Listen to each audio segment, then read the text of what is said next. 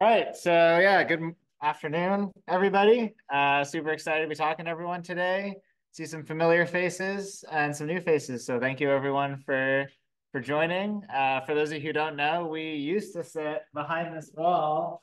I think our old logo is literally still double-sided tape to the garage in there because I think they're too scared to take the paint off. So that's one way to sponsor a garage, like $0. That will be there forever probably. So yeah, it's great to be back.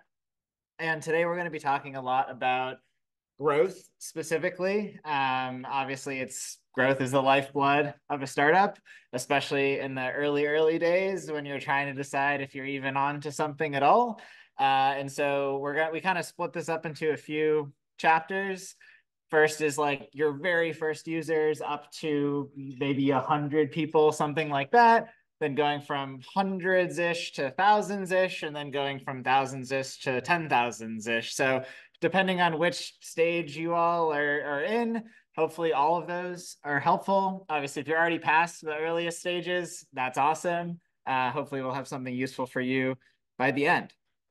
So yeah, thanks for the intro. Don't really need to go over anything. I'm Matt. This is John.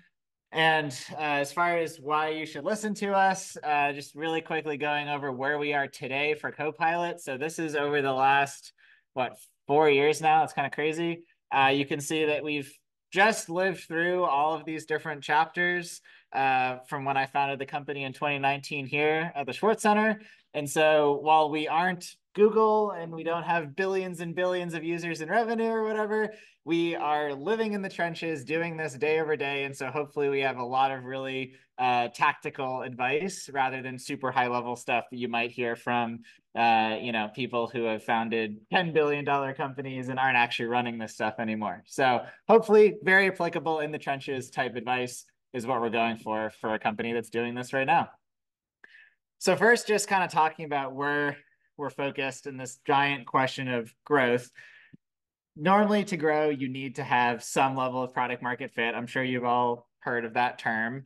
And normally, there's two components to this. One is the actual solution or product itself that is differentiated and actually solves a painful problem. And then the second is this right side, which is you actually need to be able to get that solution in front of people and convince them that you're going to solve their problem and get them to give you their credit card ultimately. And so obviously we're focusing on the right side here today. We're kind of making this assumption that the thing that you're building has at least the beginnings of that left side. Because if you don't have the beginnings of that left side, a lot of the stuff we're going to talk about today is probably not a great time to, or not a great area to spend your time. Normally you want to be, splitting between these, but a bit of a bias towards the left in the early days. And one other term just to throw out there in terms of you're saying, oh, I wonder if, we're good enough, or I wonder if our product's good enough. This looks different for every single company, and we can share our version of this. But this is Mark Andreessen, famous investor at A16Z, his definition of product market fit. And so if you're not experiencing something like this, again, you may want to reflect on the left side of the equation rather than obsessing over the right.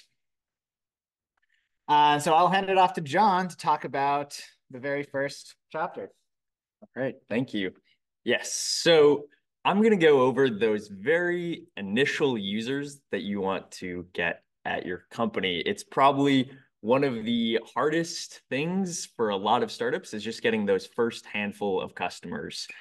So that's what we're going to be talking about, but it's also can be the most rewarding and most fun part of growth is those very first customers. Some of you may be familiar with the accelerator Y Combinator, and they have this very famous slogan of do things that don't scale. And that is definitely a motto that has worked for me in growing multiple startups, getting those very first customers.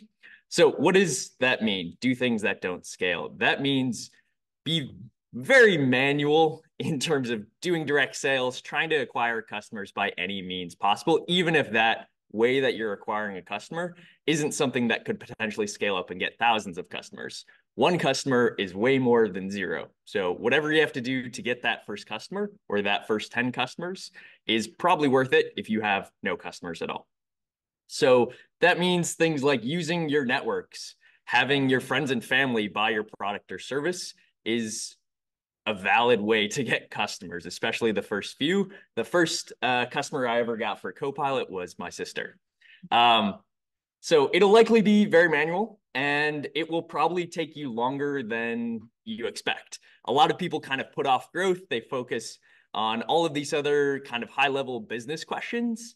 But I think it's very important to focus a lot of energy early on acquiring your very first customers, so you can get feedback as quickly as possible. And it'll probably take you longer than you expect. So talk to your customers, get feedback, and use your networks. Be very manual, because that will allow you to have conversations with real people, real customers, so that you can learn more and iterate faster. So doing things that don't scale, like some examples that are very real to CoPilot, some just random things that we did in the early days to try and get our very first customers. So setting up a table on a street corner. We literally took a folding table, put it out on a street, and just talked to people about CoPilot. Like I said, force your friends and family to buy it, just so you can get some users, some revenue, some feedback on your product. Even if they're not your ideal customer, just getting someone in the door to get some initial traction is valuable. We gave away free Apple Watches. So this is definitely not scalable. We can't give away hundreds of dollars of Apple Watches, but it enabled us to get our initial customers.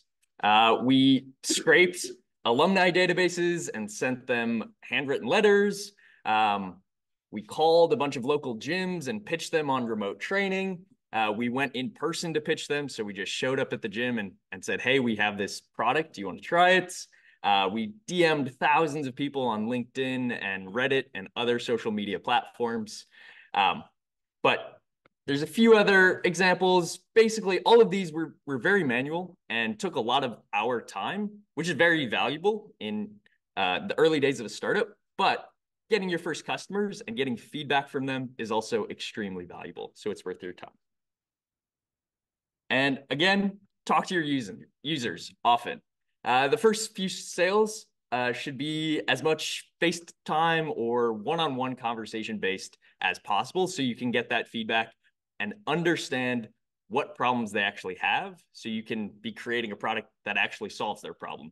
And one way to do that is just asking them how they're already solving that problem today, and kind of base your assumptions off of that. Another big recommendation I have is reading the very, very short book, The Mom Test, which will help you kind of guide those initial conversations with users. So definitely recommend that book. It's super short, and I think there's free PDF versions available online. All right, so let's say you've done things that don't scale, you've gotten your first few customers, you have a product that has some level of product market fit, or solves a painful problem for people, and you want to start getting more customers. You'll need some sort of actual growth channel to get a significant number of customers beyond those first few.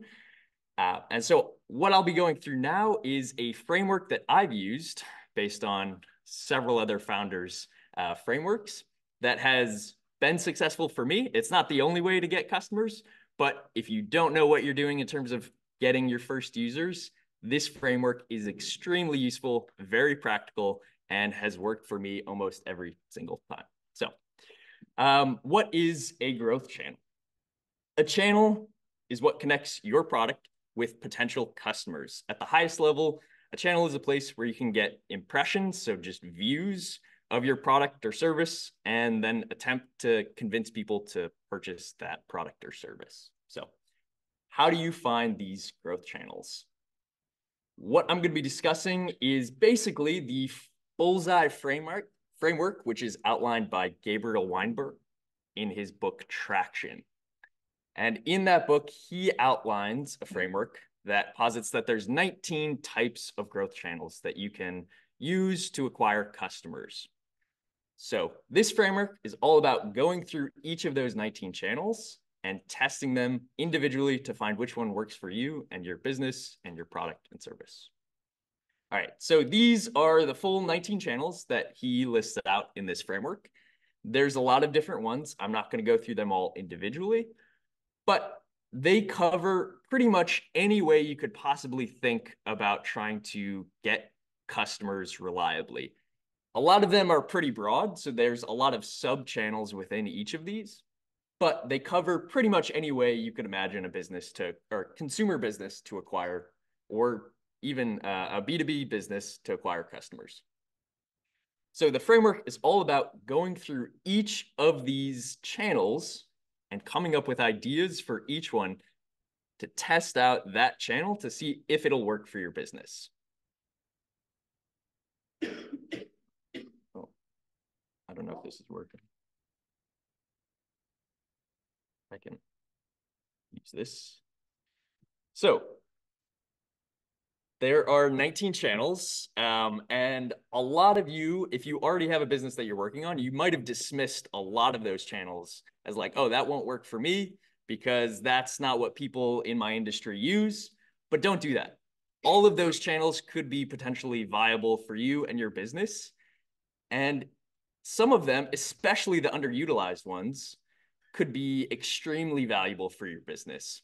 So maybe you're a mobile gaming app, and most mobile gaming apps won't be sending postcards to houses as a way of marketing. But that could potentially be a very valuable way to acquire customers for you and your business, depending on how you approach that. So anything is open. Do not put anything off limits before you kind of get your ideas down and start testing stuff. Okay, so how do you actually evaluate a channel or create tests to evaluate a channel?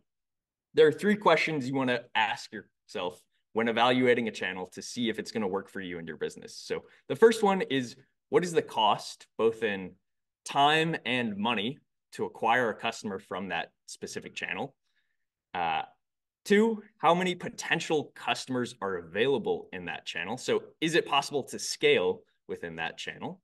And then are these the type of customers you actually want? So those are the 3 guiding questions you want to be continually asking yourself as you're thinking of ideas for how to test those 19 channels, as well as evaluating if those tests are worth going forward and if they're worth pursuing further. Okay, so let's break them down a little bit more. So that first question, what is the cost to acquire a customer?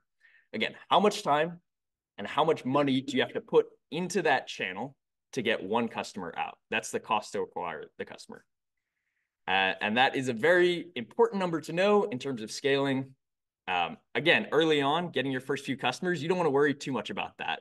I mean, you don't want to be spending thousands and thousands of dollars, but presumably as a young company, you don't have that to spend anyways. So don't worry too much about your time and effort early on, but you do want to think about that in terms of scaling a channel up. That is going to be very important. Second question, how many customers are available? This is very useful for planning future tests and comparing against other channels. So you might be able to get a decent number of customers within a given channel, Facebook ads, Google ads, something like that.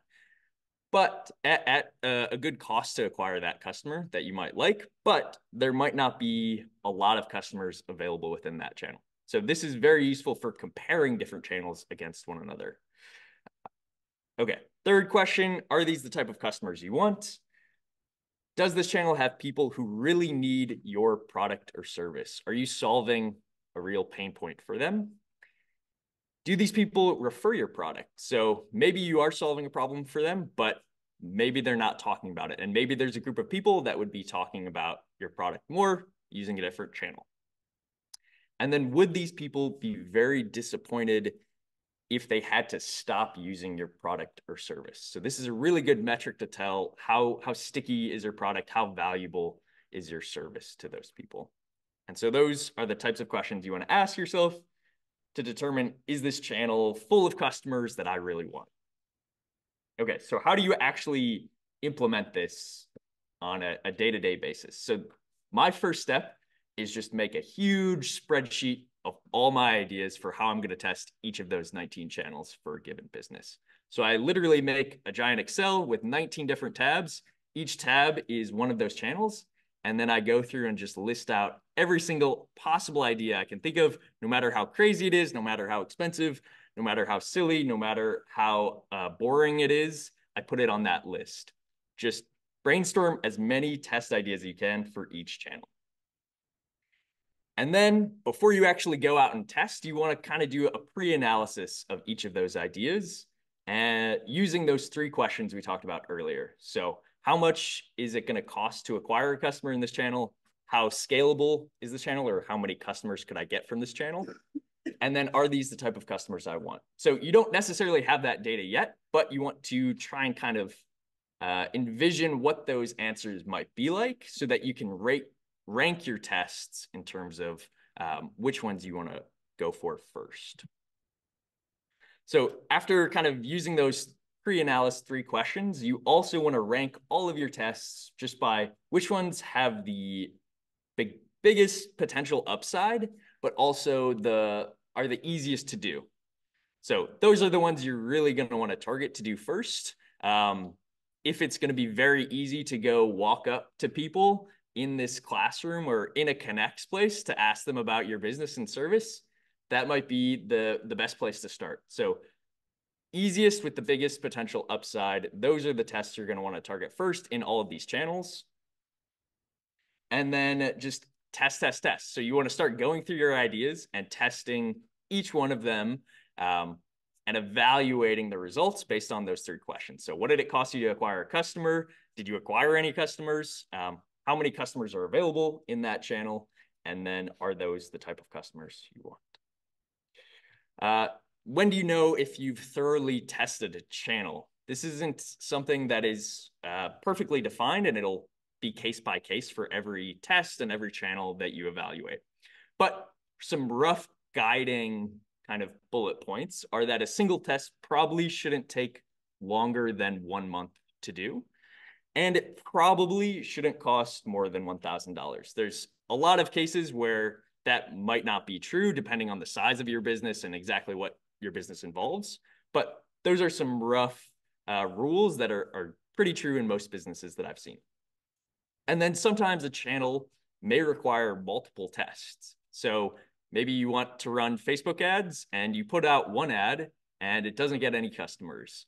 That doesn't necessarily mean Facebook isn't going to work for you. It might require multiple tests, but having said that, don't feel too attached to any single channel. So don't keep testing one channel incessantly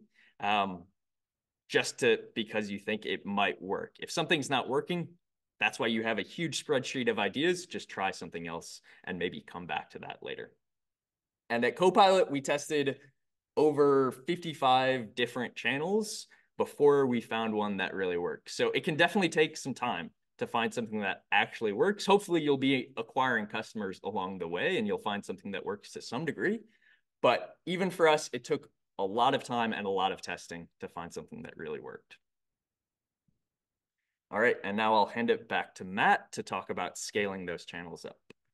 All right, so yeah, this is sort of our last chapter where we now have some channels identified and we're maybe still experimenting a bit on finding some new, better versions of those channels, but a lot of this sort of now changes into this game of optimizing and really squeezing every dollar you can out of the channels that you have. So one thing to remember is that most companies get the vast majority of their scale from one channel. Some companies, maybe two channels, but there's definitely this like myth where, you know, you look at a company and you see that they're doing a bunch of different acquisition marketing activity and you're like, man, they have every channel working. They're doing TV and they're doing App Store and they're doing Google and they're doing Facebook. The harsh reality of this is that almost every large business, we're talking, you know, hundreds of millions revenue business that we've talked to the executives at, they are doing all of those things, but historically, all of their growth, especially all of their profitable growth, almost always can be traced back to just one or two. And sort of doing all of them is normally an effort to just be more diverse, to experiment, to find things. When you have huge amounts of money, you can afford to do those kinds of things. But if you have a channel that's working, and this is a mistake we've made, don't bang your head on a wall trying to find a second channel that works when you have a really obvious channel in front of you that you can use to scale. And then, like, as we'll talk about, we're going to be taking that channel and we're going to be optimizing it and scaling it up to make it more efficient. And last thing I'll, in sort of high level, is that while yes, it's true that almost everything comes from one channel, you always want to have some small percentage of your budget, maybe 10% to throw a number out there, that you're constantly using to continue to do the kind of stuff that John just described, even when you're at that, millions of dollars of ARR scale. Like you never want to leave that opportunity on the table of, oh, maybe the 56th channel test is actually 10 times better than the 55th, right? You always want to have some sort of process running that's testing additional channels. So just talking a little bit about what is this thing that we're going to be optimizing. The word that people like to use is like the funnel. And that means a lot of different things to a lot of different people, but this is just an example of sort of what a generic, acquisition funnel looks like. So the channel itself will be funneling impressions into the top of your funnel, which is, could be a website landing page, could be the first screen of an app that someone downloads. And then normally people call it the click-through rate, is what percentage of people go from a given page, like that first one, for example, to the next one. So an example for us would be top of the funnel is maybe someone watching a YouTube video that has a mention of CoPilot in it. And then the click-through rate would be the percentage of people who click the link in that description and go to our landing page to actually see what CoPilot is about. And you can see rough orders of magnitude on the top here for what companies normally experience, which is another important thing to keep in mind as you're testing channels. Like if you run Facebook ads for $50 and you get 1,000 people to look at your ad or whatever, then you would only expect, I don't know, one person maybe, or 10 people at most to get to your landing page. And so you don't want to conclude that that test was unsuccessful, for example, just because you only got one click or no clicks. So just understand that there's like orders of magnitude drop off between these steps normally, and that's important to keep in mind. Landing page goes to some sort of, you're creating an account, that goes to some sort of actually purchasing of the product or starting a free trial. And then last one is one that sometimes people don't actually include in a funnel, but is really part of it, is what percentage of your customers are actually going to be retained, or actually going to keep paying you over time, especially obviously if it's a subscription business. But this could also be like the repeat purchase rate if you're selling like a more traditional, e-commerce good. So you can see that that one is hopefully not quite an order of magnitude drop off, but close to it. And you can see on the bottom here, there's all these mechanisms that we can use. If someone doesn't make it from one step to the next, if someone goes to our landing page, but not to our account creation, we can use retargeting campaigns, which we'll talk a bit about. Or if someone purchases the product, but then isn't retained to the product, we can use reactivation campaigns to try to get them to come back and reactivate their subscription. Oh yeah, sure, let's do it. How did you decide 55th test was the one that worked? Was it significantly better / Yeah, great question. So yes, it was obvious. And, sort of as Mr. Andreessen said in that quote at the beginning, when you find these pieces that actually click together and work, you will not have to ask yourself if it works.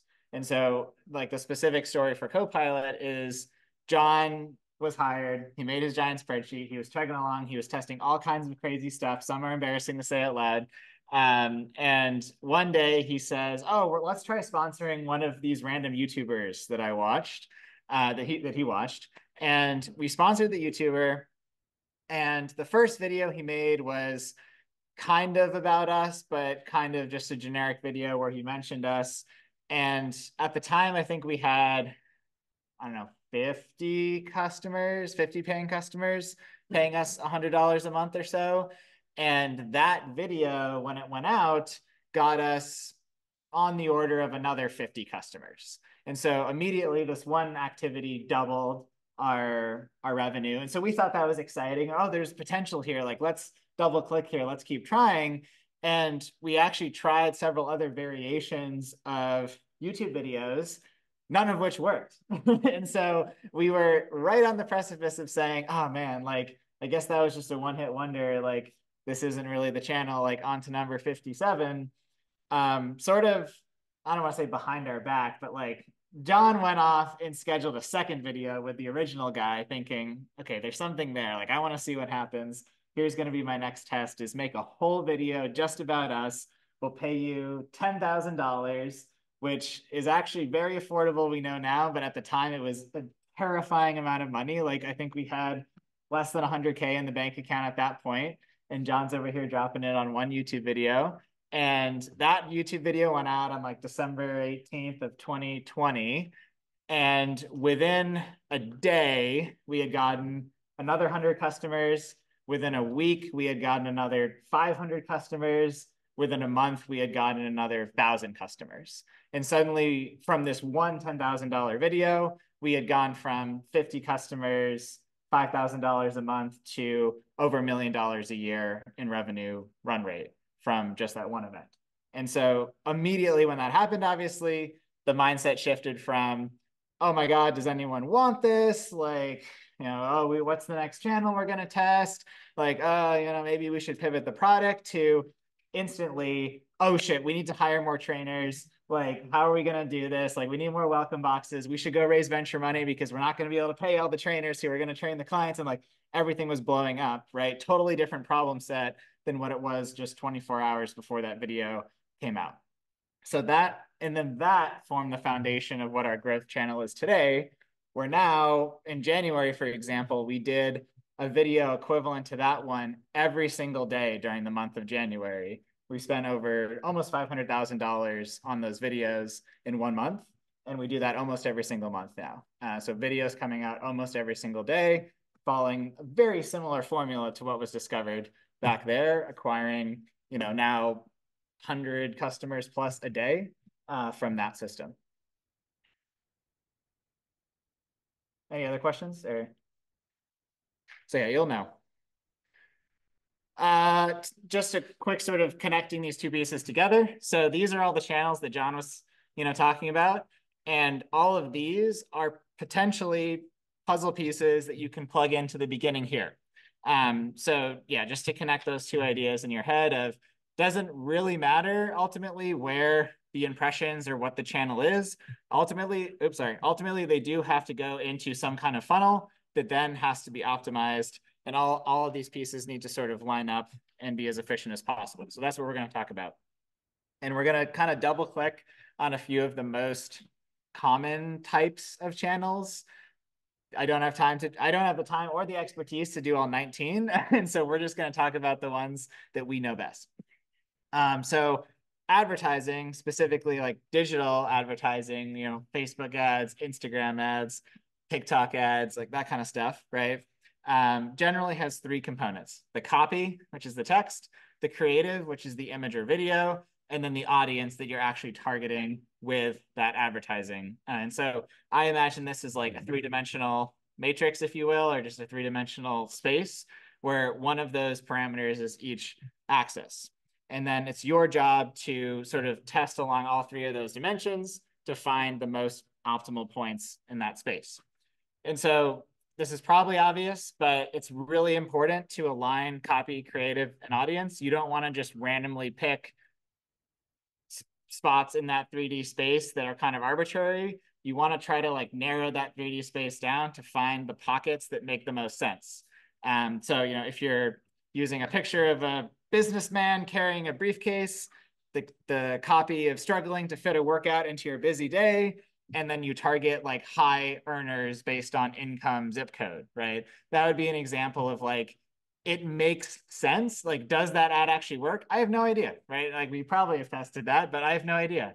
But that's what I mean by like choosing ones that at least make sense in that space, rather than just saying, yeah, here's 100 copies, here's 100 pictures, and here's 100 audiences. Let's see what happens. Like, that can get really, really expensive and inefficient, especially if you're an early stage company. In general, videos are better than stills in terms of clicks and engagement. But again, in general, you need fairly high quality videos to really reap those benefits. And so we've gotten pretty far with stills. And then, we'll talk a bit about where you can get some of that video content from. You can use things like influencer videos and repurpose them as video content. You can use nowadays AI generated video content, thanks OpenAI's brand new model, whenever it comes out, to help solve that problem. But yeah, obviously you want high quality, engaging content not just whatever is the easiest and cheapest to make, because unsurprisingly, people are a lot less likely to click on those. You want to use what's called lookalike audiences. And essentially this is using built-in functionality of all of these advertising platforms to take actual feedback from who is touching your site and feeding it back into the advertising system. So for example, if I see a CoPilot ad on Facebook, I click on it, I go to the landing page, there's a pixel, which is what they call it, on the actual site that logs that my user has gone there. And now Facebook knows, all right, so Matt is the kind of person who clicked on this ad. So now I'm going to automatically change who I'm showing this ad to try to find more people like Matt. And you could imagine that gets fairly effective at scale when you have thousands and thousands of people going to the site. Facebook can then build this really good understanding of who you're trying to target. It isn't magic. It doesn't get you millions of free customers, right? It still can be expensive and requires budget, but it definitely helps improve overall performance. And then lastly, the last thing that I wish I knew when we started testing stuff was use ads with a very clear, measurable objective rather than just running ads for impressions, or even running ads for clicks is not great. There's a lot of, I don't know, sketchy, for lack of better word, stuff that happens on Facebook where if you run an ad for clicks, you'll see 1,000 people click it, and then you'll look on your website and you'll be like, 1,000 people did not click that ad. Like, I only saw 12, right? And you're like, what is going on here? So I don't know if that's Facebook or if that's bots or whatever, but almost every time when we've run an ad for clicks, we see something like that. What we ultimately end up doing is you run an ad for an actual objective that you control. So that's like a customer putting in their email and pressing subscribe, a customer putting in their credit card and pressing pay. And you can set these up so that Facebook only counts those as success. So then their models can tune themselves to those events rather than the events that Facebook controls, like a click. So again, just moving the ball into your court a little bit more. Because yeah, Facebook or bots on Facebook will literally scam you out of your ad dollars if you don't keep an eye on that. Yes. In the initial test of the YouTube video, what was it about that specific YouTuber that worked differentially from the other YouTubers? Yeah, if I had to summarize it, I would say that YouTuber genuinely loved the product, and their audience in general was a group of people who satisfied all those criteria John was talking about for the kind of people you want from a channel. And like, we didn't realize at the time how lucky we were for all of those things to be the case. But that's kind of the point of this, right? Like, you do ultimately have to play the statistics odds game, right? Like, if it was the first channel we tried, I would have been like, yeah, we're pretty fucking lucky. But since it was the 55th, you can also make the argument for, well, yeah, after you try 55 things, statistically, like, if you roll the dice enough times, you'll eventually roll the exact roll that you want, which is the alignment of these things, right? So it definitely felt, in hindsight, it feels like a make your own luck kind of scenario of John rolled the dice enough times that eventually he found a YouTuber who happened to love the product just organically, would give us a good rate on the video and had a good audience and was very, charismatic and good at pitching the product as well. And all of those things aligned together to make, still to this day, one of the most effective videos that we have ever done. Like, I don't know what the cost to acquire a customer on that video is, like $10 or something, or like $5. Like, that is ridiculous. To get a customer who, for us at least, is worth $2,000 over their lifetime for $5 is insane, right? And so, like, that's the kind of like mind-breaking math you're looking for when you're looking for these initial signals. I wish we could hit that every time, but definitely don't get anywhere close to that.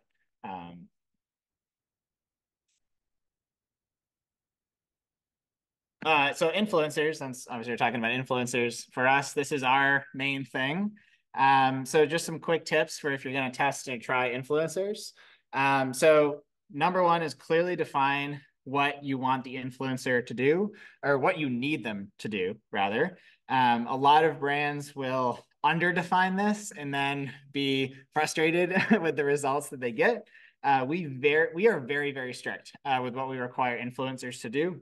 I'd say the most important thing is not necessarily exactly what the influencer says, but rather getting the influencer to actually use and internalize the value of the product. So for us, what that looks like is we actually write it into the contract that the influencer has to work out. Like they have to work out, what is it, 3 or what is 10? It's changed a million times, like 8 total workouts or something over a certain period of time.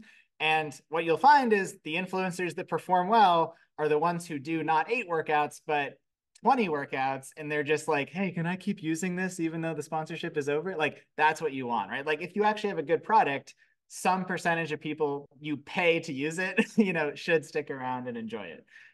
So yeah, getting them to internalize value. Experience with different sizes and niches. The smaller ones can be a huge pain to work with, and the huge ones can be a huge pain to work with in a different way.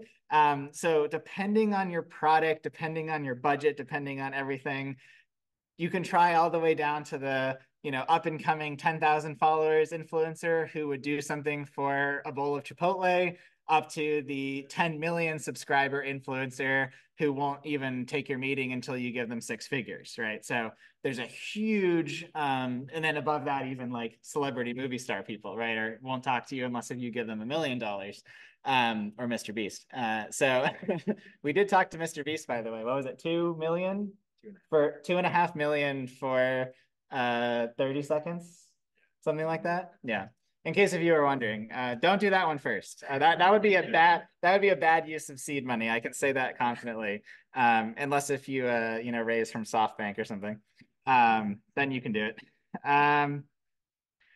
Expect about 50% of all kinds of influencers, and this could probably be even extended to like all kinds of B2B-esque channels where you're like making a partnership relationship with someone and then hoping that will acquire you users. They're just so hard to get right. Everything has to align. Even if both people are super excited on day one and you all agree on the best terms ever, it's just really hard to have these be home runs every single time. So don't get discouraged if, a few swings at the bat just fall completely flat. Even today, it's around this number are just unfathomably inefficient.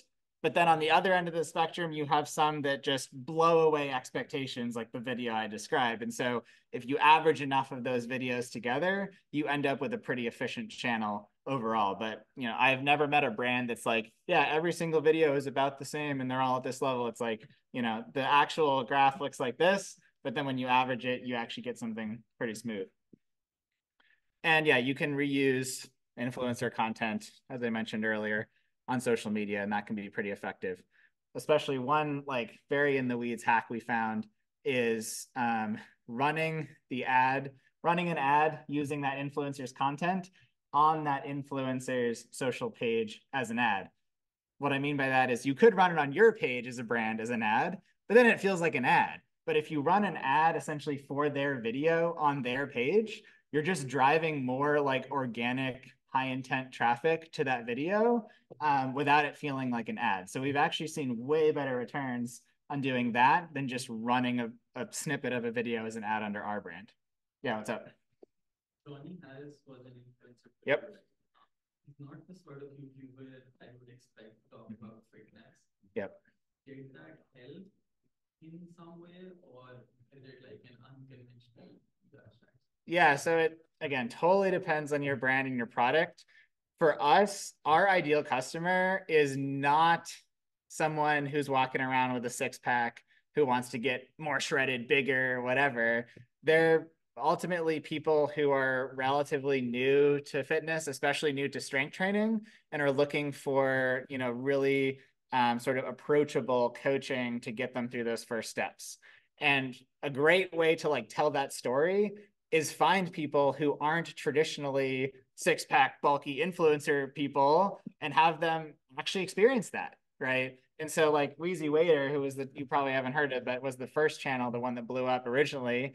Like he likes trying stuff. He likes doing self-improvement projects, but like he's just a dad with a dad bod, like he's nothing special in the fitness world, still isn't today, but he's a lot stronger and like more able-bodied, and he can go and play with his kids on the floor and stuff. And like, that's the story he tells. And so Johnny Harris, I don't know as well as Wheezy Waiter, but similar, not a fitness influencer, still is a human being who was interested in improving their health. And I believe, was it Johnny Harris or another one who actually had a really crazy like progress? Oh, sorry, another one that was just like Johnny Harris. What was that one? Philip DeFranco, if you know him. So, yeah. What's up?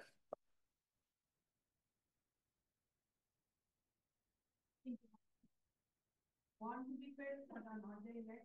First is that they want to change their behavior, and you also want them to stick to this behavior. So does that affect like the conversion? Because some people want to be fit, but they really want that. Yep.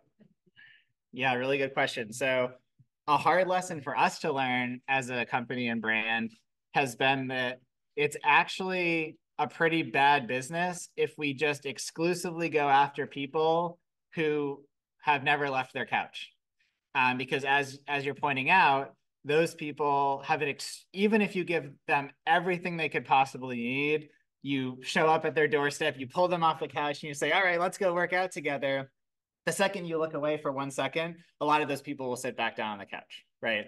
And while it would be awesome from like a mission-driven perspective to say that's the only customer we go after, we just get people off the couch, whatever, that's awesome. The reality is that our product, at least, is a lot more effective, like one step past that, where someone has mostly gotten themselves off the couch and they're doing some basic stuff and they're going on walks and they maybe went to a class or two and they're just like, okay, like, what do I do now? Like, how do I go into the weight section of the gym? That's like scary and crazy. Or like, how do I actually like get better at this over time? I'm just doing random stuff, right? That person we found is actually ideal. So we didn't know that on day zero, and we fine-tuned that understanding by just talking to people over and over again of, talk to the people who made it 6 months in versus the people who didn't at day zero, and you can go and then compare how they actually do. And that will teach you a lot about, okay, does my product actually do what I want it to do or what I thought it did, or is it a little bit more nuanced than that? Yep. Success. Considering that December is usually the Yep. time of, hey, I'll take a New Year resolution, go to the gym, lose weight. But the problem with that is by the time January hits and then Feb hits, it's like everyone forgot their resolution. Yep. So do you see like a huge drop off rate over there? And then also like how do you work with that? Because you have a huge hit and then you plan based on a hit, but then again you have a huge drop. Yep. Yeah. So again, this is one place, totally depends on the product. For us, we actually see the opposite of what I believe most gym chains see, where to this date, that first cohort is our best retained cohort of all time. Like, and it's tantalizing that we were never able to beat that one because it's just always there at the very top. But we found that, yes, there's definitely a volume effect of if you do stuff seasonally for a business. For us, that's New Year's time. You just get more bang for your buck. You get more signups. But interestingly, what we found is that that does not actually correspond to lower retention. In fact, the January cohorts every year are the best ones. It's normally the summer cohorts or the back to school cohorts that are actually the worst in terms of retention. In terms of, was that a requirement for us to have solved that, like found that growth channel? No, I don't think so. Like, we've had videos that have been similar levels of home run, totally outside the context of the New Year's, but it definitely amplified the signal at the time. So, but even if we had gotten, I don't know, 50%, even 30, 20% of the output from that video, I think we still would have been running around like freaking out, being like, oh my God, so many customers, like we found something, right? So I don't think it wasn't necessary. Yeah, it just helped. Yep, yeah, go ahead. And platform/tools to manage gym sponsors and payouts, or just do it in-house? Yes, so we have tried a lot. Ultimately, what we do now is a combination of, we manage a lot of it in-house. And in the early days, and we'll talk about this in the last section, is outsourcing stuff, especially growth, is really dangerous to early stage companies. And so you never want to like fully give away that, yeah, go find us some influencers that you think will work and like report back to us. That will never work. Like, I mean, maybe someone has seen that work, but I've never seen that work. So like it had to be John in the early days because he's the only one who actually had enough skin in the game to really make it work. Nowadays, we've been able to take the learnings from people like John and apply them to our own internal employees, as well as several agencies that we work with to help source and manage the influencers. Because of the size of influencer we use, we don't use a lot of the search a million influencers and find, the 100 that work for you. If you're going for the smaller ones, I think those tools can be fine. But for us, we generally go for like the mid-sized ones. And so we don't use those tools. Yeah, just to continue Yeah, on go that, ahead. I would say definitely early on, like the tools can be useful, but you don't need a tool to start reaching out to influencers. You can find their contact information online, you can DM them, and you won't get a crazy high response rate, but you will get people that respond to you eventually. So just keep trying to reach out to them. So if cost is an issue, you don't need a tool, but if you have lots of money and you want to get a tool, it can be useful, but it's not like gonna unlock a huge amount of success right away for you. Yeah. Not having a tool will also, in having a lower response rate, will increase the likelihood that the influencers you do partner with actually care about your product, though. So that's it. Like John was able to sign what is now considered the craziest, most best deal we've ever signed with no tools, no experience, nothing, because he was just like, hey, I really like your videos and we have this cool fitness thing. And like he happened to like be interested in trying a fitness journey at the moment and liked John's story. Right. Like that was it. And that was enough to sign that deal. So yeah, definitely don't over index on those. Only will spend a second on this. Can definitely double click if you guys are more interested, but double click, no pun intended. But there's a lot of different ways to measure all the different steps of this performance stuff. CAC and lifetime value are probably two of the ones you guys have heard a lot already, but there's similar metrics that you can use for every single step of this thing. Every one of these arrows has its own 3-letter acronym in marketing. And you'll learn all of those over time. And essentially, you just want to pick the right 3-letter acronym for the step that you're trying to optimize and just make sure you can measure it really accurately and get it over time. One like very tactical suggestion at the bottom here. If you have any idea what your CAC or what your LTV is, you should use something like this rule where, okay, so let's say you don't know your CAC. So I'd recommend 10 times your monthly price is a good line in the sand that you can draw for how much you should be willing to spend on a test to see any kind of result, right? So if you have a $10 a month product, you should spend at least $100 before you're willing to say, okay, maybe this channel isn't working at all, right? For us, we have $100 a month product, so we would spend, like John said, $1,000 on a channel to test it. If you know roughly how much one channel costs to get a customer, I would use a number of like 3 times that or 5 times that as a line in the sand as well. And that can just be helpful to know because especially with these digital advertising ones, I remember in the early days, we would just run, $100 of ads and those ads wouldn't get anyone. And then we would be like, oh, well, I guess ads don't work. And we didn't really understand what our expectations should be around how much spend should equate to some kind of result. In terms of actually running these, I'll go over this super quickly since I know we're coming up on time. This is kind of what we do at CoPilot. And this started out basically all just being in John's head. And over time, we've built teams and teams of people around doing this really well. So yeah, essentially you design an experiment with a clear hypothesis, you build the experiment, you test the experiment, you launch it, you start measuring, and then you wait for, depending on the type of test, I would say, a month is probably a safe amount to wait, but that's a really expensive amount of time for an early stage company. So if you're really just trying to like make quick, sometimes wrong decisions, you can do a week, 2 weeks, 3 weeks.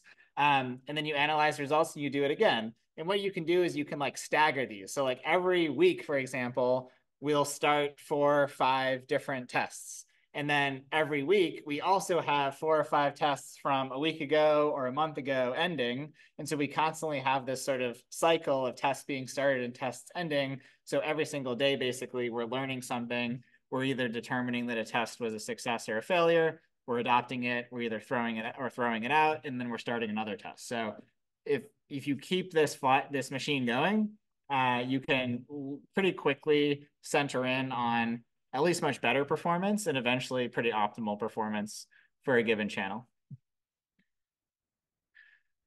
Hiring is the last big thing we want to talk about because it's definitely the most common mistake in growth overall. So no one is going to magically solve growth for you except for John. And so it's your job to figure it out, not the business Tepper intern. No offense, Tepper. But like it's gonna be a co-founder or it's gonna be the first hire. It's gonna be someone full-time on your team who has a lot of skin in the game, who is like, I need to solve this, or I'm not, or like, what am I doing? Right? Like it has to be their entire purpose to solve this problem. Agencies will never solve this early stage problem. Like I do not know a single agency that for $1,000 a channel will go and test 56 channels to find the one that works, right? If you know that agency, like, holy shit, send me their contact information because that would be pretty good.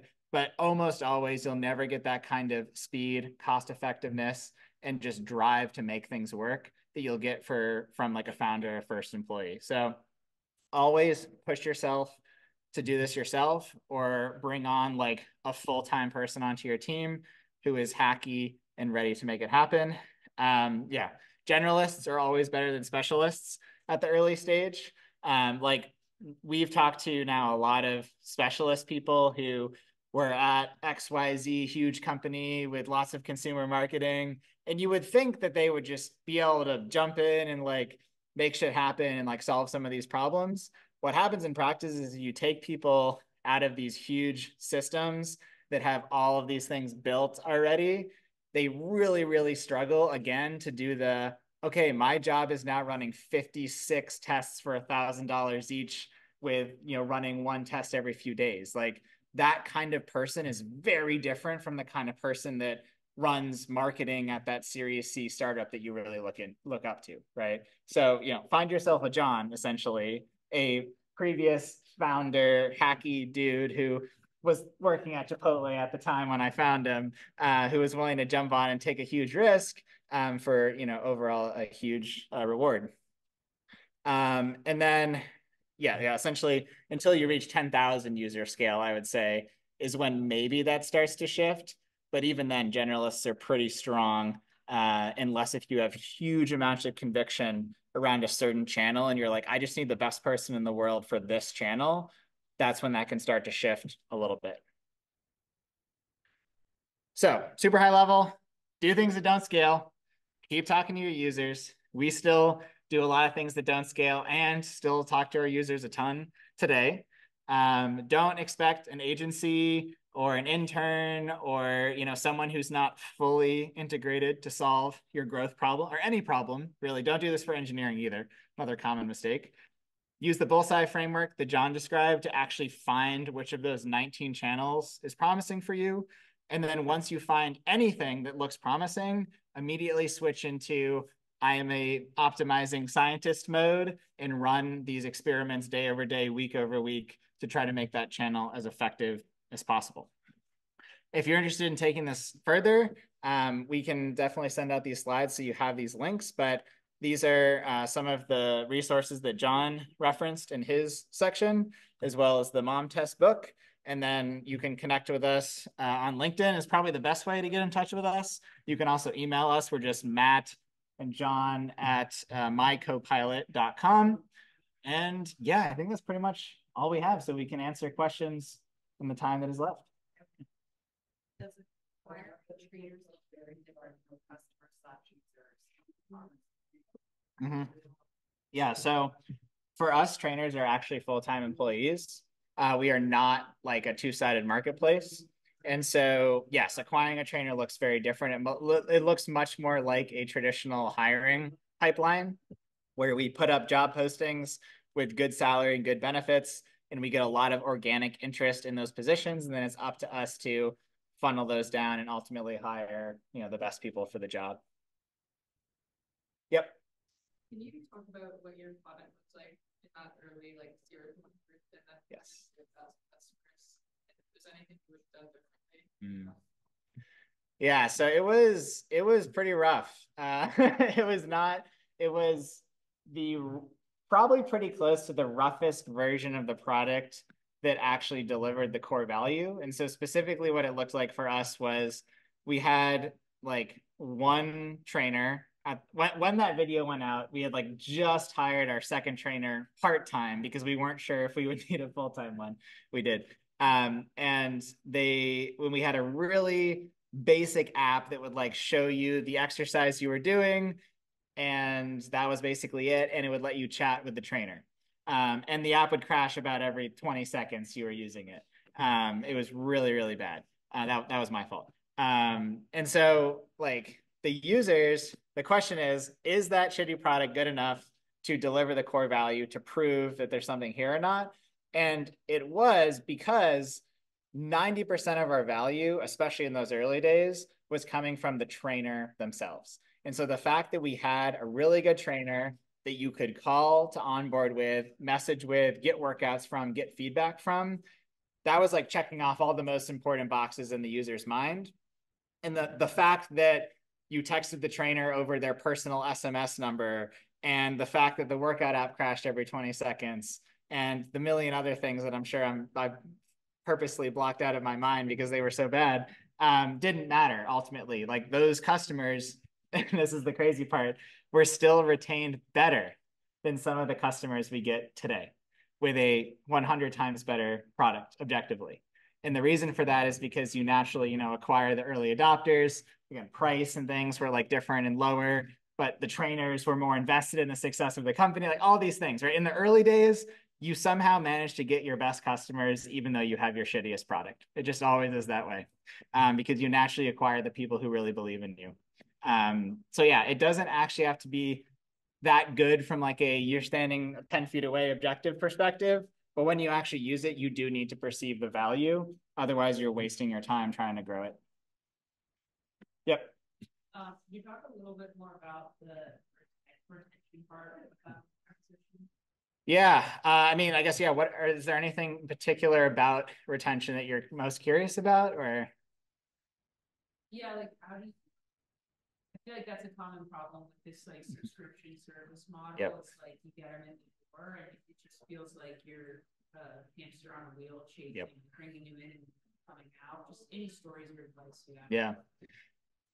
Yeah, we definitely didn't have a great understanding in the early days of how retention would end up impacting the dynamics of the business, because, and this happens at a different point for every business, but it's in the early days, retention barely matters and new user acquisition matters a ton. And then there's a switching point somewhere in the company's trajectory where suddenly you realize that retention is actually a way bigger lever on growth than new user acquisition is. And so for like the time when we were testing channels and stuff, I don't think we really had any great visibility into what our retention actually was. We just had a general sense of, okay, it seems pretty good. Like they're not leaving immediately. And, looking back on that data now in hindsight, we know that the retention, especially of those early cohorts, was considered best in class for consumer products, which I would say is 50% of a monthly subscription is still renewing after 12 months, for example. That's just a random number I'm throwing out there, but most people would agree that that is really, really good for a monthly consumer business, especially one that's charging $100 a month for the product. If you're retaining 20% of your customers at a year, again, a lot of huge consumer businesses have that as their number, but that's going to be more expensive to fund in the long run. So I would say, like, if you're acquiring a customer, they're paying you once, and then almost every customer is leaving, yeah, then I would say, like, okay, the product is not good enough. We're kind of tricking people into buying something that we're not actually delivering. If, 100% buy, and then 70, and then 50, and then 40, and then 30, and then 30, and then 20, and then 20, and like it kind of like, is this longer curve you'd expect. That's more like normal for a consumer business. And so I would say, okay, there's something here. It could definitely be better. But I'm not gonna like rule out this whole product because the retention's bad. So in the early days, it's definitely a gut thing because you don't have the data. But yeah, looking at like 1 month or free trial conversion is another one that's really easy to use. If you have a free trial, what percentage of people actually pay you afterwards? And for our first, cohort that came from those videos, I think we had about 80%, which is again best in class. And we didn't know that at the time. We were just like, okay, cool, it's 80%, whatever, moving on. But again, looking back, we now know that that is far better than almost any like large consumer company achieves. And that has dropped slightly over time. I think we're at, between 65 and 70% now, but it still has stayed at a level that is really strong. So again, if that number was 10%, I would be like, yeah, this is not, there's something's wrong here. So again, gut check. Yeah, and just to quickly add, yeah, the proxies early on when you don't have actual retention data, then using proxies like trial conversion or engagement metrics is going to be really valuable. And then talking to the people who are using the product the most or are converting the best and try to get as much information from them and create like a profile or persona of, okay, who are the types of people that seem to be using this the most, getting the most value, and sticking with it with the data that you have. And that's kind of the best indicator of retention. And then you could focus more on acquiring more people like that, or building the product more suited to their needs, to make that to find people that really love the product. So yeah, just talking to users. Yeah. Do you guys hire any software engineer, or you just a third party company doing the application for you? And if you let third party company doing the application for you, how you guys like maintaining it, and what can be the cost to actually build this platform? Or like, because you said like at the beginning the application kind of like shaky, but with that shaky platform, like how are you still maintaining your customer stick along with your application? Yeah. How you solve that? Yeah, so both myself and my co-founder Gabe are very technical. Like I was ECE here at CMU, he was CS at MIT. We hadn't had any experience actually building applications. Like we had taken all the CS courses, but we hadn't learned how to build web apps and databases and servers, but we had the foundation of being technical to fall back on. So we were able to learn the basics of, like, I literally just watched a YouTube video series from Stanford on how to make an iOS app, and I followed that to make the iOS app. And that's why it was so shitty, because it was literally the first app that I ever had made. And, now our engineers kind of compete to like delete the last of my shitty code, which is always a great sign. That means you've hired the right people. And if you're excited by that, that's also a good sign. But yeah, so it was all done by ourselves. We were extremely lean in the early days. Like us hiring John was a huge leap for us to like actually bring someone on the payroll and be like, okay, like, hopefully this investment is worth it. And we were not paying John much at the beginning. He was like making half of his salary and just being able to live with us at the time. So it was super sketchy, super early stage stuff. So yeah, we definitely didn't outsource. We would have ran out of money super fast if we had paid someone else to build the app. So I normally, it sometimes depends on the exact product, but almost always I encourage people to, even if they're not technical by their education, to push yourself to see how much you can build.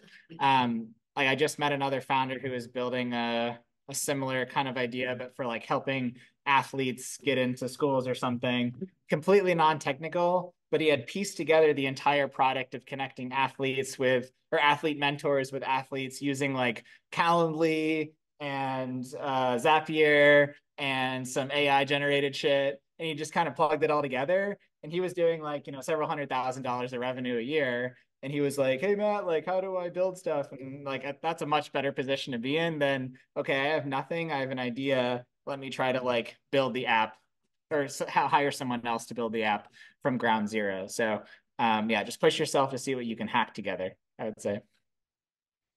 Yep. What is your most effective preferred method of talking to your current customers? Yeah, good one. I don't know if you want to talk about that. Yeah, sure. So nowadays we have a ton of different ways to talk to users and get feedback from them. We have a lot of customers, and we fortunately our product, our service is a trainer, a coach who's actually interfacing with those clients every day. So a lot of the feedback that we get comes from those interactions that trainers have with their clients. So one source is trainers. Another big one is just surveys. We're constantly surveying our clients and customers, new customers, existing customers, people who have been with us for a long time. But the bread and butter of talking to users is just actually setting up conversations with them. So find random customers. If you see a customer in your analytics or data that's using your product or service doing something specific, you can just reach out to them and say, hey, would you want to hop on a call? Or you can offer them a t-shirt, or you can offer them something. Most people are happy to talk to you and give you feedback. So we just reach out and say, hey, I'd love to hop on a quick call with you. But yeah, I recommend always having that face-to-face time with customers. Even when you're really large, it's very important to continue to do that. But you also have a bunch of other resources and analytics available to you to get feedback. We also have like a Slack channel that we have a lot of customers in, that they get beta versions of stuff, and we can just talk to them like literally in our normal working environment about what they think. And then one other thing I've learned with feedback is it's super important to talk to users to determine like what their problems are, what value is being delivered to them, like how satisfied are they. Try to avoid asking users what features to build, or even directly asking them, would you use this feature if we built it? They will unknowingly lie to your face every single time. Like the amount of times where we've asked 100 users, would you like this feature? And they all say yes. And then you build it and like one of them uses it regularly is crazy, right? Because people ultimately, especially on the fly, they don't know what their behavior will be. They're just trying to do an approximation of it. So we've more and more so over time moved towards, if it actually is trying to answer the question of do they like this or do they like this, just measure their actual behavior, like if possible, because asking them if they like it or not doesn't matter if it doesn't line up with their behavior. So early stage, that matters less, like you're doing less like, do you like this or do you like this? But you can still use that as a tenet when you're thinking about like product features. Like don't let your users build your product. Build the product for the problem that the user has. And that's where I definitely recommend reading the mob test, because that helps you kind of frame those questions so you don't end up leading yourself down that path where you're kind of just chasing something that isn't actually valuable. Yep. Anything else? Awesome. Well, thanks, guys. Connect with us. Oh, sorry. Did you have one? You mentioned yeah, so like I said, literally just had a big spreadsheet, 19 different channels, a bunch of ideas within each channel. And then I prioritize them based on, okay, which ones are going to be the easiest to do, or shortest amount of time, least amount of money, kind of easiest, but have the most potential upside. But we also just tested a bunch of stuff that was available to us. So yeah, rank them based on what's easy but has decent upside. If something's going to be really hard and only get you one customer, probably not worth going after early on. And the upside is like a gut check? Or is a gut check, you said? Yeah, I mean, you probably don't have much data to go off of. So yeah, ideally by that point, you'll have some initial customers to have some data to go off of. But yeah, it is a bit of a gut check in ranking. And that's why it's good to, you don't have to just go by that ranking, but do try and test as many channels as you can. That's the more important piece, so that you're not leaving any channel, any stone unturned, basically. Yeah. And to be clear, the channel that ended up working was not a particularly high ranking one by those metrics, which is fine because John was able to go from list of ideas to finding that video in about 6 months from when he was hired. Yes, I think. Yeah, the initial deal was signed in like 2 months. So it was it was on his initial list, but it wasn't like the first thing he tried, right? So the important thing is just to churn through these like super, super fast so you can actually get to the one that will click. Yeah, and important to do several tests at a time. You don't want to try and do like 20 tests at a time when it's just you. So 3-4 tests at a time, so that you can get variations and learnings from all of them at once is useful. Cool. Awesome. Well, thanks, guys. Yeah, connect with us on whatever LinkedIn probably is best. And we're happy to like meet with people one-on-one and stuff if we can be helpful. But thanks for the time.